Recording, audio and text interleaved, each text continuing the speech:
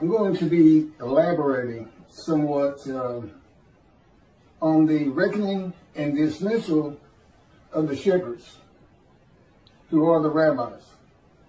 And I'm going to get into that, the definitions themselves, what this means, and in part why God has done this. One thing I want to make emphatically clear, since I hadn't heard one word from a rabbi, and I'm quite certain, as a group, maybe not all, as a group, they had no idea there'd be a reckoning and a dismissal by God. They would not enter the scroll of remembrance, which means they don't see God's heaven for the Jewish people, which is something you do not want to miss. Because they just talk about the Messianic era. All of a sudden, Moshiach perfects the world. Everybody loves the Jew and exalts him in the world. The world speaking Hebrew. And the sole existence of mankind becomes to know God. Nations love nations. Things that simply cannot happen. And what do they leave out? How about God might hurl your glory to the ground or utter destruction if you don't recognize Elijah? You know, you're praying for Moshiach every day. One, you don't know you're about to get dismissed when he comes. And two, you completely ignore utter destruction if Elijah is not recognized. He clears the way for the building of the temple, which is God's purpose that might prosper. Don't build it, utter destruction will come someday. Build it, and you will never be defeated and dispersed again. Who should you be looking for? I mean, what does David do? He brings the reckoning and dismissal of the shepherds, the rabbis. That's what David does primarily. And with him comes God's grant of a covenant of friendship, which differs markedly, absolutely refutes a Messianic era. God says things like, there'll be a planting of renown when I come with Moshiach. You will no longer be the taunts of nations. That tells you one thing. The nations aren't exalting you. You're just not being taunted. Why? God's in his temple again. And they're not quite sure if it's true or not. For the most part, that would be the majority. And of course, the covenant of friendship. Well, that is the covenant of friendship. No longer dispersed. You will not be defeated, dispersed. The temple in your midst.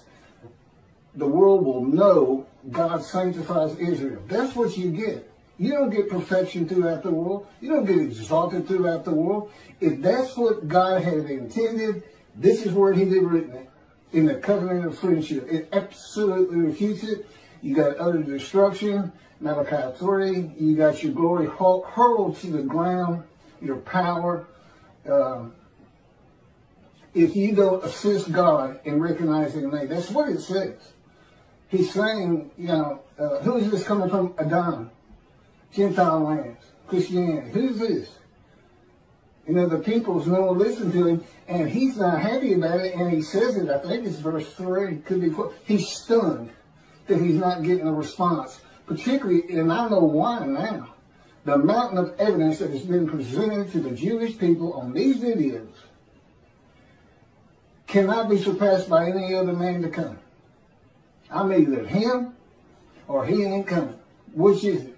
God said he was coming. God's righteous servant. What was David? A servant who was righteous. Who was Elijah? Servant who was righteous. Who was Moses?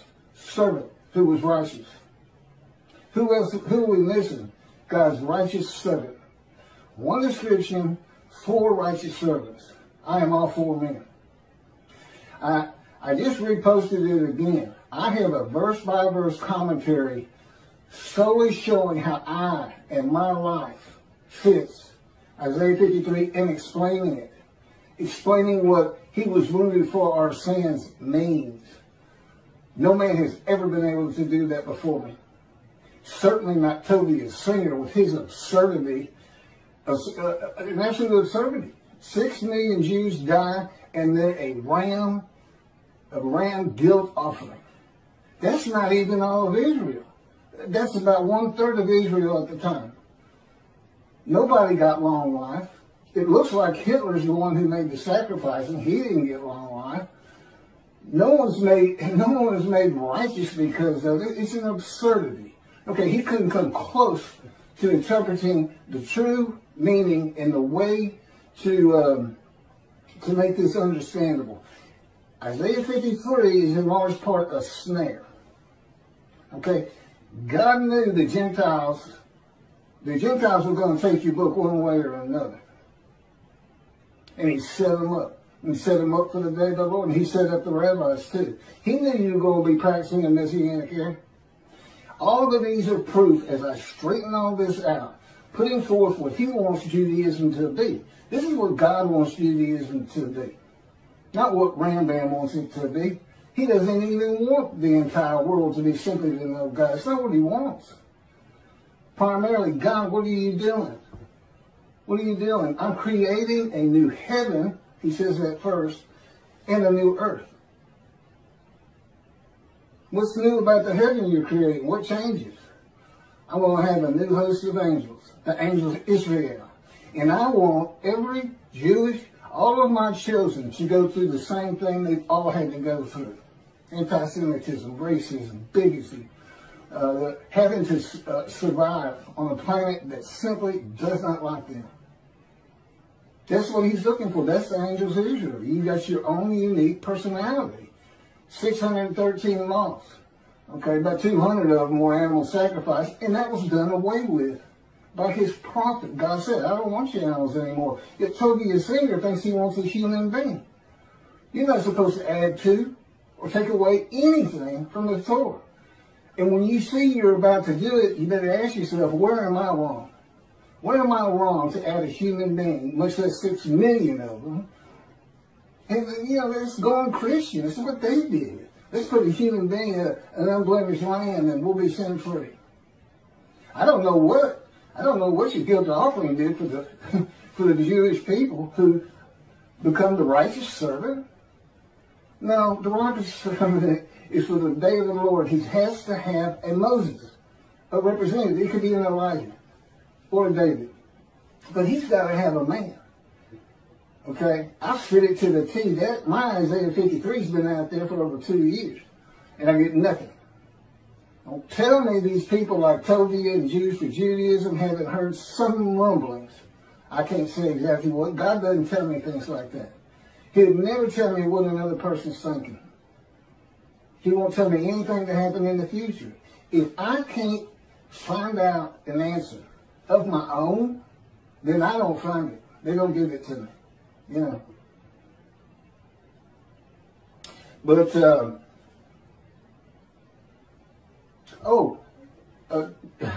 one of my first lessons, and this is for the rabbis who think God, this can't be, or he's not David. We're not reckoning with him to dismiss. They just won't pretend it's not there. Yeah, you're not going to heaven. Okay? That's every rabbi on the face of the earth. I would include religious leaders. Matter of fact, if I had my way, and I don't, I'd include the government because they're leaders. But let's get to this first. Because y'all don't know God like I know God. I've been with him for 13 years in a fire of refinement, punishment, chastisement, maltreatment, crushing, bruising, wounding. And it is constant and incessant. I will say this, I couldn't see it for about 5 years, but it has changed me. I am such a different man today than I was. When this thing started, I was no more capable of handling the tasks that are before me, since it's clearing the way for the building of the third temple. Just talking in front of people. I was a lawyer, but I was a book lawyer. I didn't like talking in front of people. Matter of fact, I can't remember a time I ever had. I wasn't sociable. I was a loner. All that's different now with God in me. The Spirit of God, I'm in my spirit, and my spirit's in me. Guess what? God's in his spirit's in him. It's the same thing. And his spirit is an angel of his presence. He made an angel, created an entity, a person in existence with emotions. And for his body, he did not give him human form and wings. No, His body is the Spirit of God. So if God comes to you, or the angel of the Lord comes to you, you are, for that time, a man of divine being. Now the man who wrestled with Jacob, that's just, God just saw a fella near Jacob, woke him up, told him, I'm the God of this land, Abraham, Isaac, and Jacob. I have something for you to do. And it's all to do with God. It's instant. You know who he is. There's no, huh? Who is this? There's none of that. You say, okay, let's go. I'm ready. What we done? He's a man of divine beings, but he was just one nothing. So he didn't go through much of a fire refinement, if any. I mean, he had to wrestle all night. But God does this with all his prophets. It's just the way it changes. It's like, you know, he has to break our will. And he can't have me snapping at people. I was known as a fighter. And, you know, if you said something to me that I didn't like, I didn't respond verbally to you. I just hit you. I just laid into you. Fights on. Nobody talks to me like that. That's the kind of girl I was. And that's, God says, this was taking so long. Because it's got, the last 3 years have been the worst out of 13. Going on 14 now. It's, you know, as he says, it just takes more to get the response out of you, the small change I want out of you. And I'll tell you, I'm ready. I am flat out ready. And what is a problem with your people? They don't know who you are. When you say utter destruction is coming, you're not fooling around. Here's what, you know, you kind of get one personality of God in the Hebrew Bible. You know, it's not far-ranging. But what he showed me is based on the following. This is one of the first lessons he gave me. And anybody can look at this. I don't have my glasses on. I'll get through it the best I can. But this is the chapter that leads to the purchase of the Temple Mount.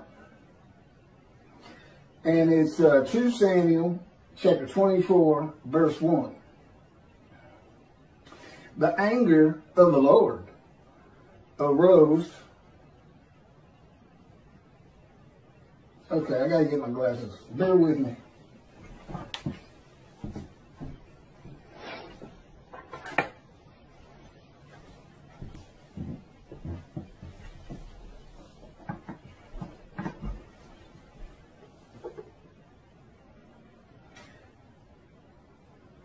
The anger of the Lord again flared up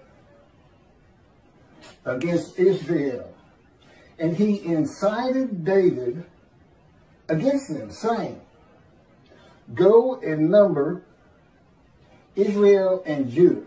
That'd be the northern kingdom, kingdom of Israel, sometimes the kingdom of Ephraim, the largest tribe landowner, immediately north of the lands of Benjamin, which is a partition between Ephraim and Judah. And Benjamin is considered part of Judah because that's where the kings rule from. Go and number them.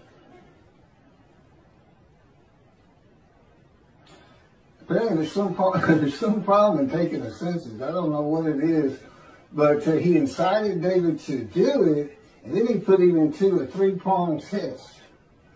Do you want me to come against the people?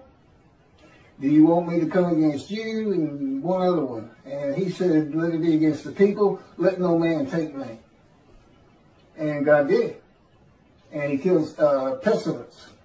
And 70,000 had died almost immediately. Now, did God just go down and kill 70,000 Israelites? No. He takes the credit for it. It just makes him look mean and tough. Listen to everything I say. The pestilence was already there. God could see it. He knew it was coming. And he does this a lot. He says, I will come with utter destruction. No, his creation is going to utterly destroy Israel. I would suggest, he won't tell me, I would suggest we're talking nuclear bombs from Iran right now. Someday. And they'll do it. They will do it if they get it. In any event, that's how. Oh, and it's interesting, the numbers are different. The census numbers are a little bit different from what I'm about to read in 1 Chronicles. and so is the amount of money paid for the Temple Mount out of David's pocket, is what he makes it sound like, but I'm sure it was the kingdom's money. I would think so. I don't know why he'd have a separate side job or anything. If you'll turn to 1 Chronicles, chapter 21, it's the same story. It even says it's the same story somewhere in here. Maybe there's a footnote. Satan arose against Israel and incited David to number Israel. And then you get the same story. You know, David realizes what he did was wrong. See, he incited him. He didn't go tell him. He went to a prophet who told somebody and this and that. And then David was all, wanted to be in repentance and was sorry he had done it. And again, I don't know why it's bad. They won't tell me. I've asked them right before we started this. They just, they'll know. So, what do we have here? Satan incited David, and God incited David in the book of the prophets, and in the writings. In the writings, it's Satan. First of all, Satan doesn't exist. Judaism doesn't believe in hell, and they shouldn't. There is no hell. God's got, you know, if you don't heed and revere him, if you sin all the time, he just doesn't pay attention to you. He knows his creation. He knows what humanity does. He knows what humans are. He knows there's no stopping that. And, I don't know, you might say, didn't he got a special place for Hitler? And answer, he tells me no. I don't think about him. He doesn't mean anything to me. But why is that in here? You would want to say, well, if I had to go either way, I say 1 Samuel is who you go with, because that's the book of the prophets. And I'd agree with that, except God wrote this whole book. He had a whole thing written. It's not just Torah. Don't forget that. It's not just the Torah dictated to Moses. If you, the book of Ezekiel, just as soon as Ezekiel wrote it. Might not be the case, might not be all of it, but, you know, just go with that. Whoever the main character is, they wrote it for God, because if he's talking to you, and he's going to be with you quite a while, like in writing one of these big books with 70 chapters, you're going through the fire of refinement. Moses went through the fire of refinement. You know how you know? Because it breaks your will. It makes you humble. It takes anger out of you that you used to not be able to control. We started with Moses. He killed a man. He was so angry. He was getting into fights. Then he runs away. He doesn't account for himself. He doesn't ask Pharaoh he doesn't repent. He runs away. He doesn't take account for his own actions. Not a good person. At the end of his life, it is said in the Bible, Moses was the most humble man on earth. And God said, Keith, I put that in there primarily for you. So you would understand you're not the only one that's ever gone through this. He says, you're tops. I mean, you're 4 prophets in one. Moses would be number 2 as far as the severity. But it took a man with that kind of anger. And Ezekiel had that kind of anger. He said, I wanted a spirit seized me, and I went in bitterness and the fury of my spirit in the hand of God. He's in the hand of God, but he's bitter and furious. I know the feeling. That's the fire of refinement. That is the key to understanding Isaiah 53 and those words. A man is wounded, chastised, brushed, bruised, maltreated, so that I can go to those who are suffering guilt for sin and have the ability to make them understand God is here. Go to Judaism. Be observant. Stop sinning. Your guilt will go away. I offered myself to go through the fire of refinement so that I could remove your guilt. That's what it's all about. That's the first 6 verses, the witnesses. Wounded for our sins, bruised for this, crushed for this, Okay? And it's just for me to be prepared. Now, he didn't even ask Ezekiel. He didn't have to ask me. You don't say no to him. He's God. You don't say no. You say, okay. I've said, okay, 1,000,000 times, I believe.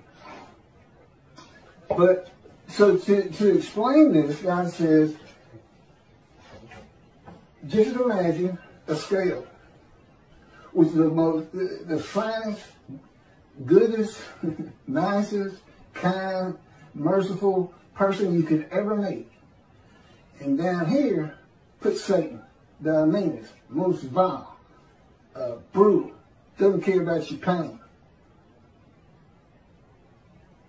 And he can go all through it. Okay? He literally decides what emotions he's going to have. Now, I'm in the fire of refinement, and I call this the black hat, this the white hat. This is what he taught me. And we have a lot of good times in here. I mean, there's a lot of white hat, and the Holy Spirit's always in the white hat. He can be a troubler sometimes, but you know, it's kind of set up by God, where he's sent to incite things. And then the black hat. This is where he is with me most of the time. The fire of refinement. But we get over here. We get over here. The point is, he's not just listen to what I say, or I'll put a pestilence on you. If you don't stop sinning, I'm going to exile you. I'm going to take your temple. That would be someone over here. Not necessarily to Satan, but he said that's why that was written that way. So I can tell you about it. But he's really, I mean, when he's flat out in the middle, I just love that personality. It just does me well. So he wants me to tell the Jewish people about him. And my story, there's a lot I can't get into. I mean, he told me two things right off the bat. One, I don't care about your pain. And there's nothing I won't do to get you ready. There's no low I won't sink to. I will lie to you. And yeah, I know since God doesn't lie. In the fire of refinement, he does anything to incite me. That would come under chastisement. Wounding, slamming me to the ground. He's broken my chin open 2 or 3 times. Cracked my skull. I got a nerve that's bad. Black eyes, skin off my face. That's wounding. And you ask yourself, what is this really doing to change me? But it eventually does. I still don't understand it. I told him I never understand it. But indeed it's working. So for the rabbis, if you think by ignoring me with the amount of evidence God has put before you, I mean, he planned this entire book before he made creation and selected his chosen. The entirety of it. That's why you only see angel of his presence and Holy Spirit one time. Judaism says Holy Spirit is not a person. There's plenty of evidence in the scripture that he is, and I can tell you personally he is. And he's a great little person too.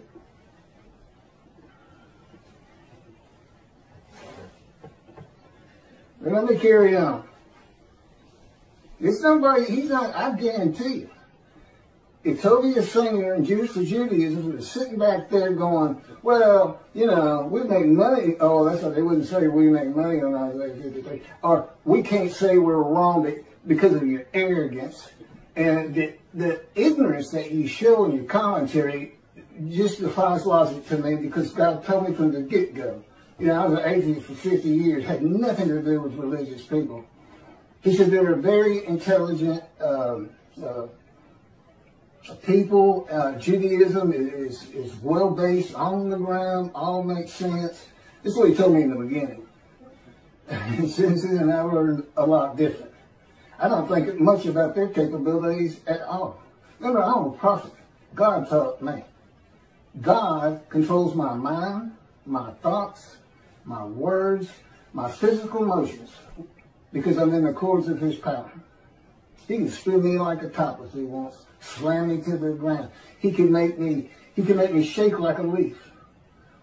so that when I try to eat, I can't hold my food on the utensil. I end up having to take the bowl and put it,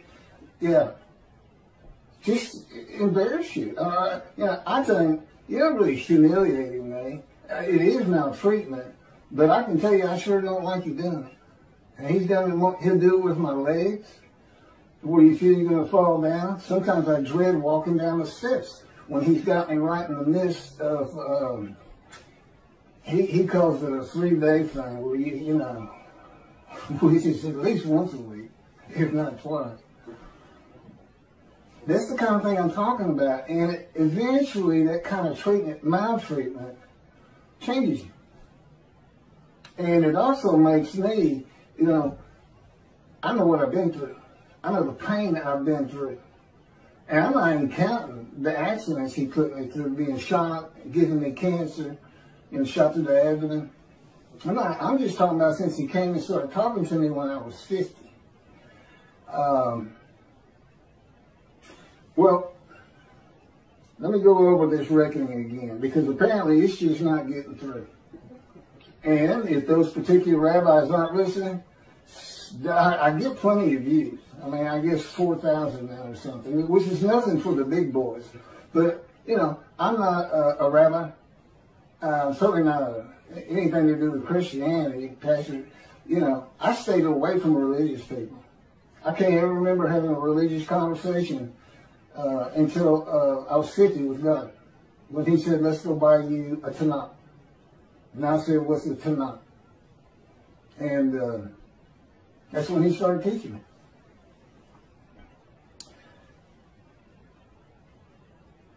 Thus said, apparently this, I don't know. I don't know their answer to this. I'd love to hear it. Why don't you know about this?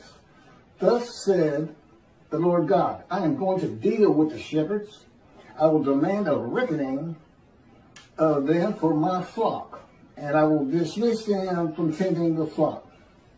Then I will appoint a single shepherd over them to tend them. He shall be a shepherd to them. I, the Lord, will be their God. My servant David shall be a ruler among them. Not a king ruling over them, among them. In the Mishnah Torah, Rambam's got 2 chapters on King David, and he's making every bit of it up. He's thinking, what would the Davidic dynasty be like today? And off he goes. None of it's in the Bible. None of it. King Moshiach will study Torah all the day and all the night. No, he doesn't. Not even close. Because they got the Torah down. I don't need to, I know enough about it. It's not like I haven't read it, but it's not like the prophets. And to some extent, the writings.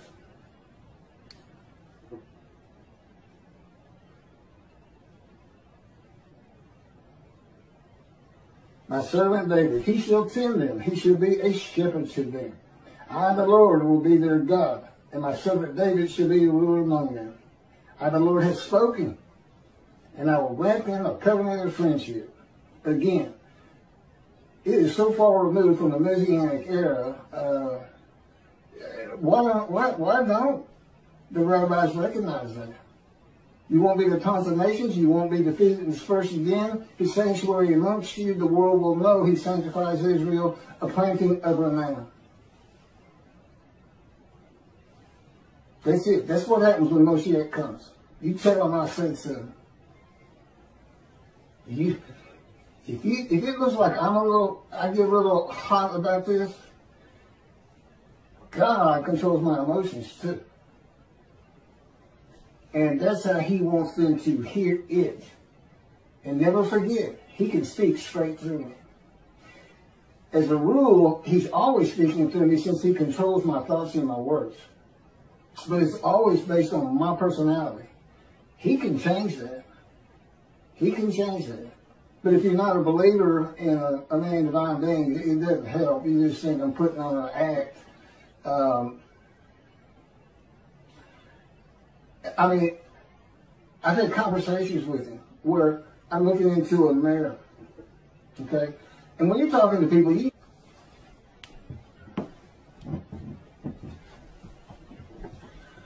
You know what your demeanor is. You know what you're sounding like and what you look like. And I'm looking in a mirror, and again, according to His power on me, I literally had a conversation with Him. And I look in the mirror, and that's not who I am in that moment, and it's not what I sound like. And, it's just my lessons. I have lessons all day long, and I have for 13 years. I mean, He's doing something with me all the time. And primarily, again, it's controlling my mind. It's based on my capacity as Elijah to teach you how you can think in heaven. Your spirit reads your mind. Okay, your mind takes in, your mind's just electrical impulses, little chemicals, different tissue, and it takes in what eyes can take in and what ears can take in. Your person is the spirit in you, spirit and soul. And together, spirit and soul form a person. The soul's kind of like the DNA of who you're going to be. In heaven, you don't have that mind. God becomes the information of your mind. And He can do it for everybody in heaven. That's why He said, before you pray, I will answer. Just because He's the one having you think, I'm going to pray. And you won't remember the things of the past. That's a whole other discussion. But I have all of that information because I'm Elijah. There's a reason He took him up specifically and nobody else and sends him back. It's a further proof of who I am outside the fact I fit every verse of Isaiah 53, outside the fact I'm the only man who's ever been able to explain Isaiah 53. The fact that despite your greatest minds, Jews for Jews, Toby the singer, and everybody else who makes commentary on it, have never been able to figure it out. You can't figure it out if you're not the righteous servant. And I couldn't see, I read it the first time, I said, what is this? I said, who do you think that is? I said, I have no idea. He said, that's you. I said, okay. This is in the verse 2 years, I can't remember exactly when. Okay, now these words are used. My servant David shall be king over them. Be one shepherd for them all. King, prince, shepherd means leader. That's what it means. I won't be getting to that. Just leader. This is words of leadership. It's not a Davidic kingdom. God knew all things from the beginning. And He knew when He had the day of the Lord, Israel would be a democratic, free country. There's no place for a kingdom. You want a kingdom, go live in Saudi Arabia. They shall follow my rules and faithfully obey my laws. Thus they shall remain in the land which I gave to my servant Jacob, and in which your fathers dwelt. They and their children and their children's children shall dwell there forever, with my servant David as their prince for all time. That would be the line of David. Through Solomon. Solomon had the same covenant with God. And the first people to read this are in antiquity. They understood king and prince. And back then, I can't fault Rambam too much, but today we know better because it's a democratic country. It's just that not Middle East, I guess, has got the most kings and kingdoms anywhere in the world, but anyway, God knew. He knew Rome was going to destroy the second temple. The dispersal would occur. The diaspora begin, which is away from the promised land. And He knew they weren't going to just come back of their own, but that, and He didn't cause it, despite what Toby the singer says, but that the world would drive them back one day. He knew it was going to be ugly. But, and He said, well, why didn't you come help? Why didn't you come back? You're not supposed to be out there. You got to learn your lesson. There's some black hat there. You see that? Don't forget, He is a celestial being. He is not human. He has emotions, but He can actually operate His emotions, whereas we can't. We can't to an extent.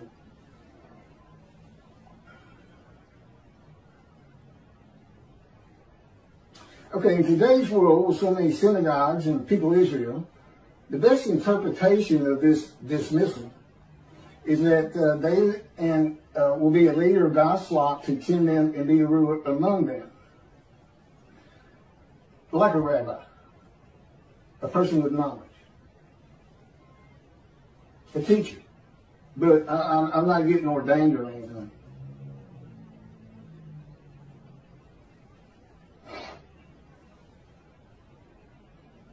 Okay, reckoning. This is what reckoning means.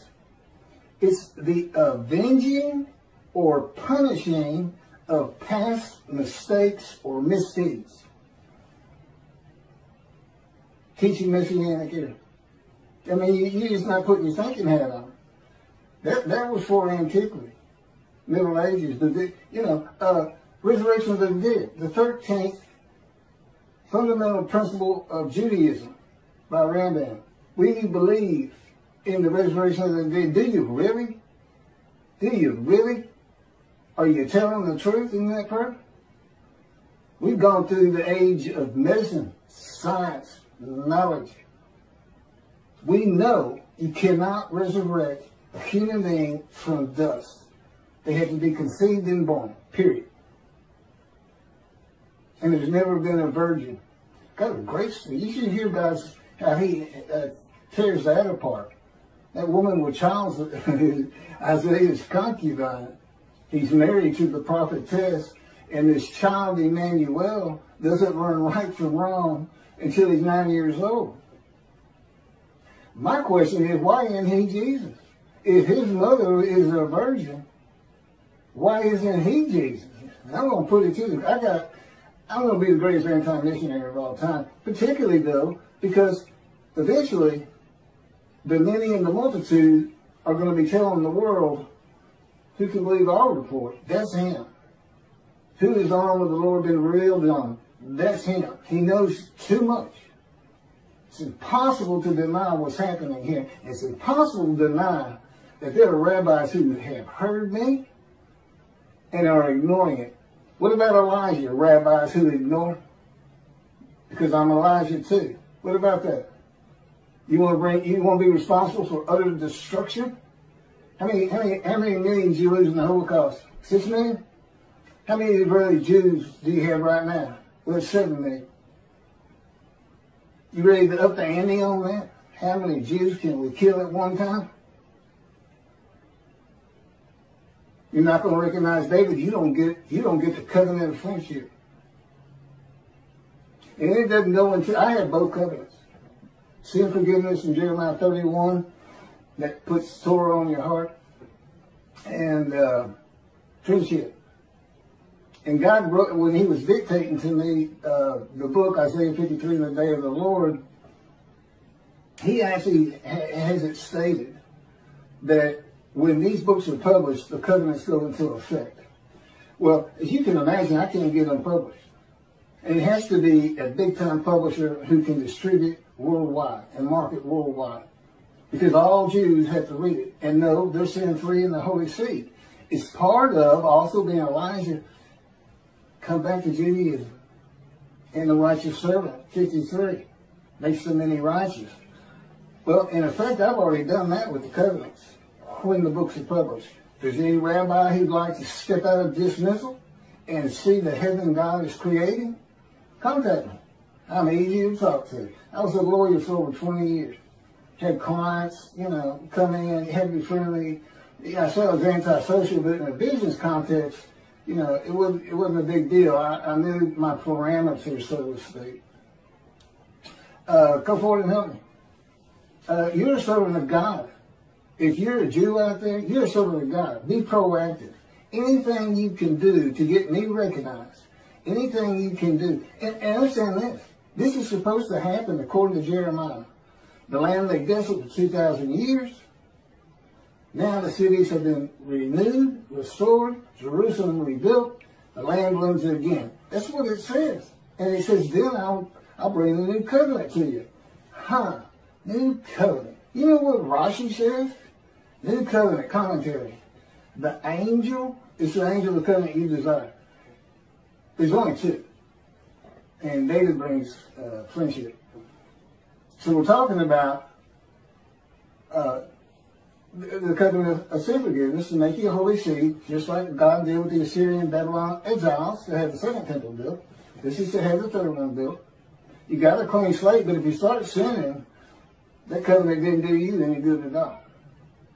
So, you know, my job is come back. Don't let the evil inclination get you, so to speak.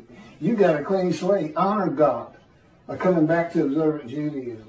See, I got all kinds of pulls to help refill the synagogues, to grow every year instead of decline every year. And part of it is you got to change things like a resurrection of the dead. A time when the Jews are exalted. You know what you do? You make them lazy. What happens to never again? Never forget. You got utter destruction on the horizon. I have no idea when God might just say, that's it. I've given them enough. They won't respond. I'm leaving. And utter destruction will come to them. You never know. You're servants. His servants. You're not the righteous servant, as Tobias Singer and Jews for Judaism, Michael Skobac, and whoever actually did the commentary. That absurdity they both put out there.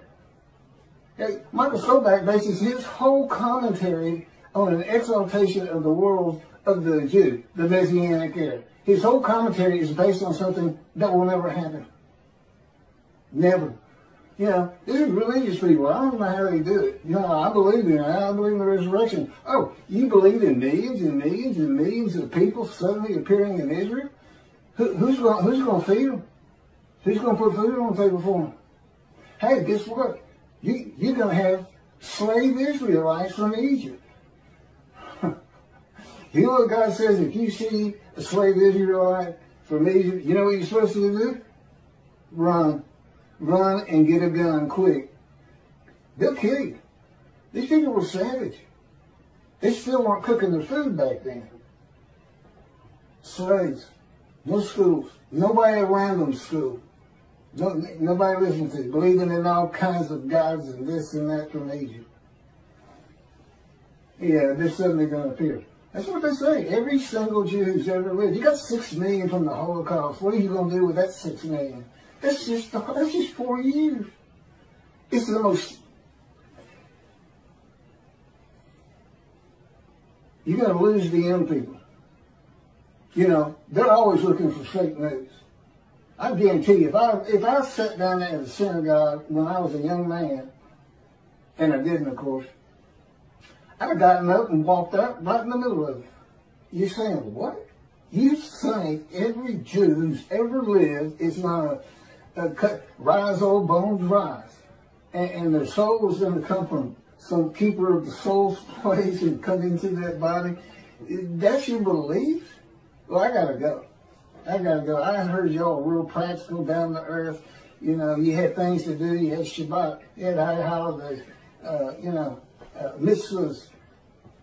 But I'm not listening to garbage, okay? I'm a man of reasoning and intelligence. The people in antiquity and Middle Age weren't. And all those things that you come up with, swords into plowshares, you know, that was for a time gone by. That man will always be at war, period. In Moshiach, no man can get all of Israel to follow the Torah. Good luck. Only about 30% of them are even observant. You know, it's secular. God wants that straightened out. He wants a practical religion for the chosen. And he wants the world to hear about it. And it helps me take the wrath of God to Christianity. Lift me up. I'm the man of Isaiah 53. And where does that come from? Chapter 51. I'm going to take my bowl of wrath, my cup of reeling, and I'm going to take it from you, my people, and I'm going to pass it to those who told you to get down on the ground and walked all over you, and walked all over your back, something like that. Okay, what happens next? 52 comes up. That's where the righteous servant of Isaiah 53. That's where the description starts. 13 through 15, and then all of 53. Do you see the connection there? Wrath's coming. Now, how does that match up with Moshiach coming? And a Messianic era occurs. And there's a resurrection of the dead, which is a proof of who I am. Where's God's vengeance?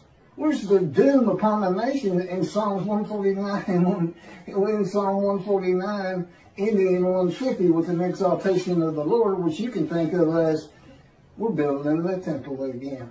And by the way, it doesn't have to be on the Temple Mount. It's got to be on Mount Zion. Two things. One, it's not big enough for what God wants.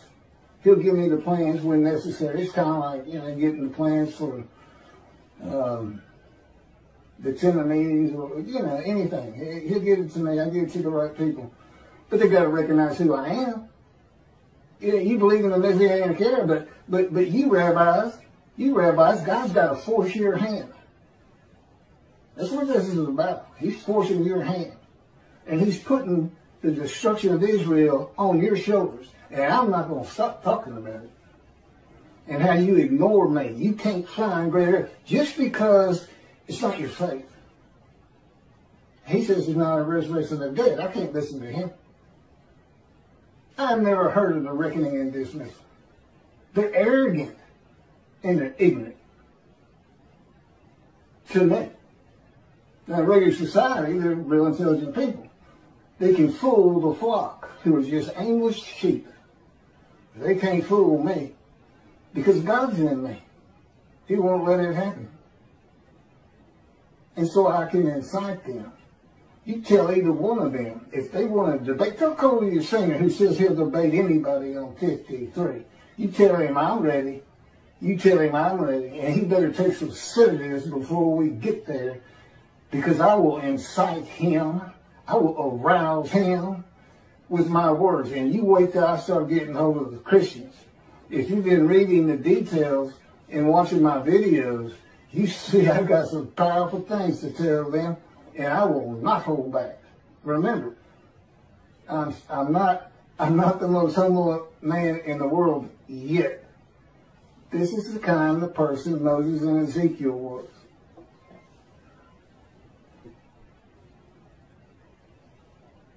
Reckoning, the avenging or punishing of past mistakes or misdeeds. It's not just the Messianic era.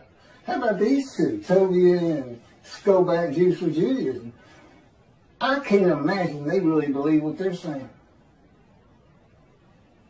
They probably had to work and work. How can I explain this part? Tobiah's language, it just scares me, because in the beginning, I really thought so highly of him. Years and years ago, when God started teaching me, I mean, listening to the radio show, and I was learning things from him. He's got a lot of knowledge, but his capability of reasoning is at the level of antiquity, where there was no reasoning. Everybody lived on emotion, because you learn how to reason in school. Maybe he just went to a yeshiva and didn't have to figure out math and other things that teach you. You don't use it, but it teaches you to reason. Okay, I got to get off this thing. Why is shepherds a metaphor for rabbis? In case they think there's a little wormhole there to get by this. Well, shepherds doesn't necessarily mean rabbis. Yes, it does. The term rabbi in the original Hebrew means a teacher. In pursuing that calling, individuals have responded to the various needs of their Jewish community. In addition to the literal meaning of the word rabbi, Jewish tradition views the three Hebrew letters of that word to represent an acronym. The abbreviation translates to shepherd of the children of Israel. The shepherd is the dominant leadership. Remember, leadership, king, prince, shepherd. Is the dominant leadership metaphor in the Hebrew Bible. The role of the shepherd was a cornerstone of the Hebrew economy as sheep provided key staples of wool, meat, and other commodities. God's choice of the shepherd as a leadership metaphor made sense for a nomadic society dependent on sheep, goats, and cattle. Okay, the question, why all of the rabbis, even those without flocks, those who don't say anything about a Messianic era, still part of the religion they call their own?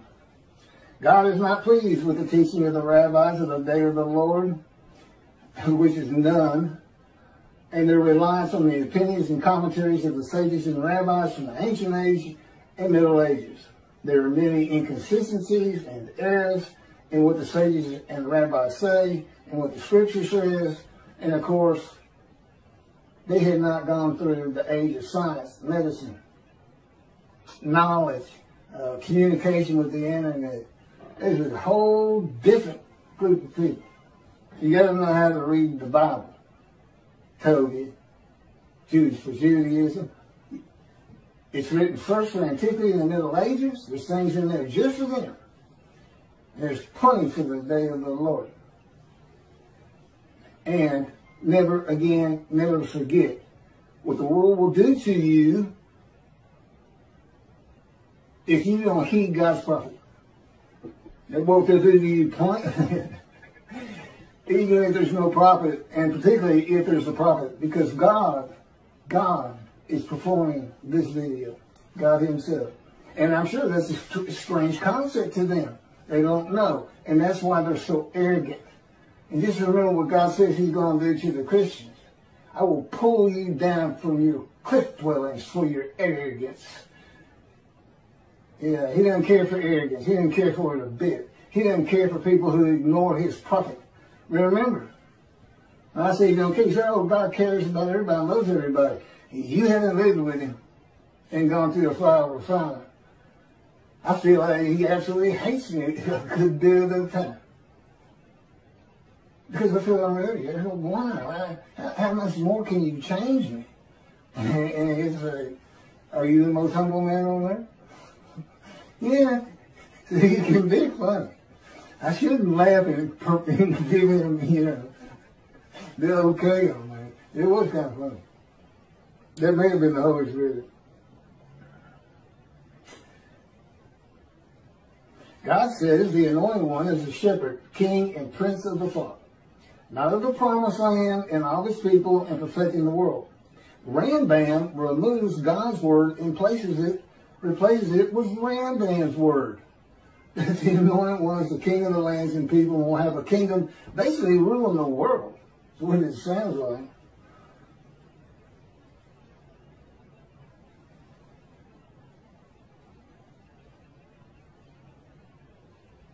God says the prophets were rarely listened to by religious leaders in biblical times before he stopped speaking to the prophets. It's arrogance. I know what I know, and that's my faith, and I don't care what you say, I don't even understand what you're saying. I think the Christians got a lot on that. Don't stand on the corner. I don't know. Anyway. Arrogance, and you can't admit you're wrong. Can't admit you're wrong, and can't accept the evidence God has given you as being insufficient. Or you're not even taking the time to look at it, you're hiding. You got your head in the sand. That's no better. You do not heed and revere the Lord. You can say you do all you want. But his prophet is speaking, and when that happens, God is speaking. And I don't see anybody listening to me. That's what this video is about. Trying to let y'all know how serious this is. You want to see 7 million dead Jews? You want to see Israel disappear? Keep ignoring Elijah. And that's what you get according to God. I know, y'all just select what God's words you want to abide by. And then, and Rambam's word sounds so much better. Whole world just to know God. Food for everybody. Delicacies like dust in the wind. Well, who's going to do the farming? Who's producing this? Is it what was it? The stuff they got in the desert and the Exodus. Matzo balls. Come on. Again, they control my mind. They like to embarrass me. That makes me laugh.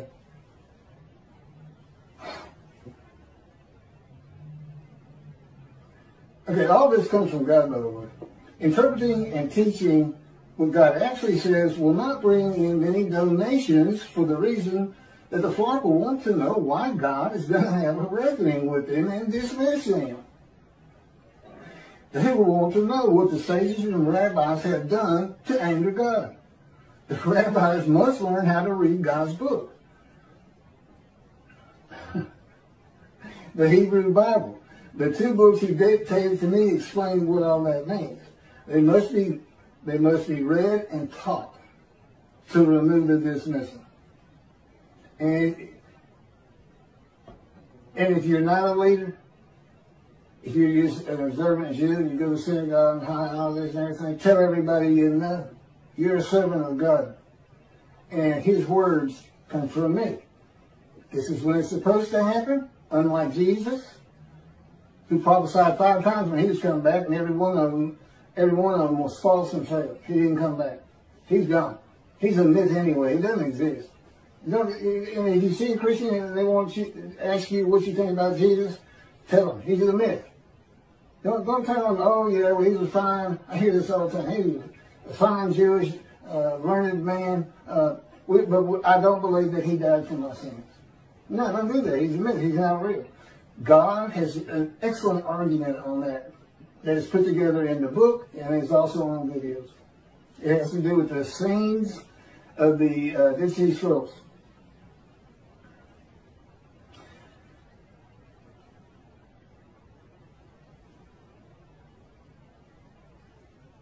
Okay, when my camera's got to be it goes off every half hour. I'm going to just keep reading as fast as I can.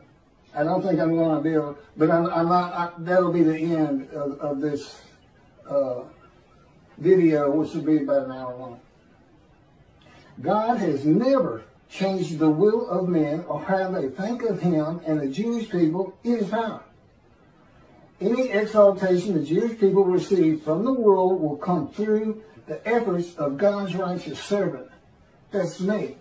But with him in control of everything I'm doing. As directed and commanded by God as he did with Moses. Moses was a man of divine beings. I am God's servant David, the only shepherd of the flock God recognizes, and my unwritten purpose, we know what the written ones are. Go see what Elijah's clearing the way, recounseling families back with Judaism, God's righteous servant, making the name righteous. You mentioned the prophet like Moses. You're talking about somebody who will write his words and speak his words. Nobody's in bondage today, and that's the other thing he did. Elijah, asked him about heaven.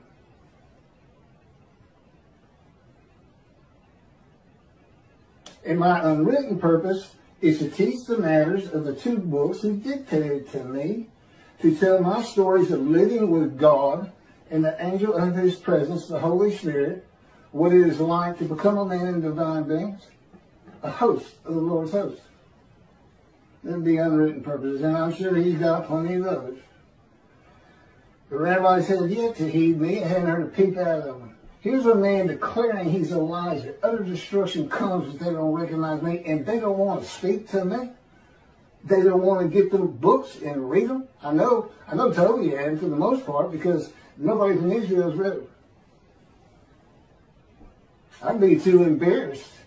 And in his arrogance, and his popularity and stardom, he's not even checking it out.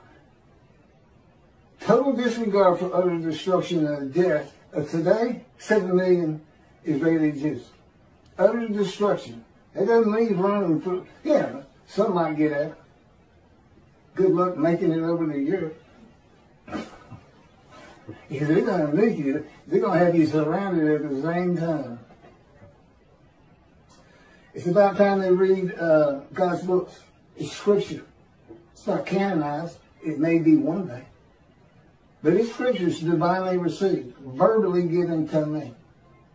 Keep go to your computer. Write this down. There's a whole lot of learning that